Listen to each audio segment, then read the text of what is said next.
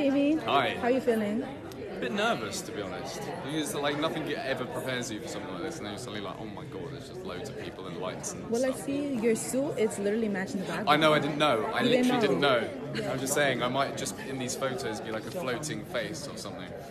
You look great. Thank but you. it's finally premiere week. Congratulations. Thank you. Tell us about how you're feeling in this current moment.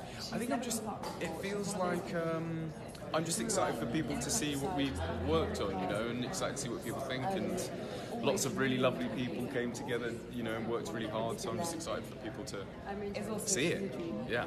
What are you most anticipating for the premiere of the show?